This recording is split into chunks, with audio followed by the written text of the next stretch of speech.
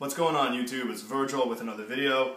Today we're going to be looking at a football jersey in my collection, something that I haven't really shown yet. Kind of shake things up from the usual baseball and hockey stuff that you're used to. And an authentic jersey. Just want to get this one out of the way really quick.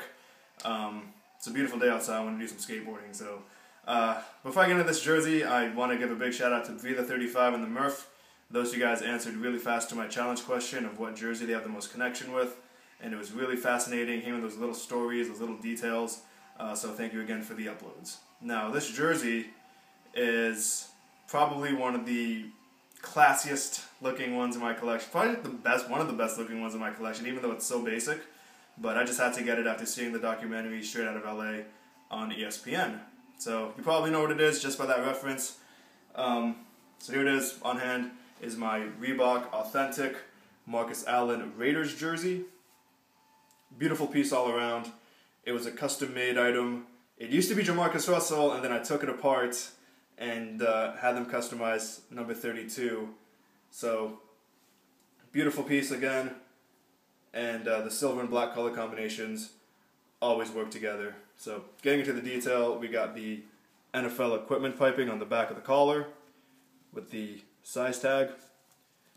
This is the NFL equipment shield. The front bears the large number 32 in single layered tackle twill. And the sides here with the single layered tackle twill. And if you look carefully, you'll see the damage where the 2 used to be. There's like tiny little holes and snags, but still overshadowed by the big silver numbers. The back here sports Allen on a name bar and the extra large 32 down below. Also, here's the jog tag. So you know it's an older run version. I guess the guy took a older jersey before Jamarcus Russell and then turned it into that.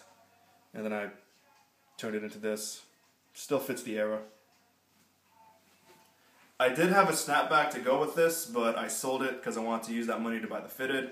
And then the fitted wasn't available, so I ended up just keeping the money. But this jersey still, you don't need a hat to go with it. It's still pretty sick, and you'll still look fresh in it.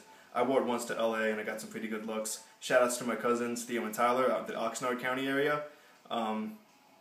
Great city. Thanks for taking me around. So that's going to do it for my video. Let me know what you guys think. Please leave a comment. Check out the Facebook pages, Murph's Collectibles, HDF Nation, and the Kings of Throwbacks. And a big shout out to the city of Oakland, California, and the city of Los Angeles, California as well. Check out my blog at virgiln.blogspot.ca. Till next time, jersey collectors and sports fans and everyone in between, have a great weekend. Take care.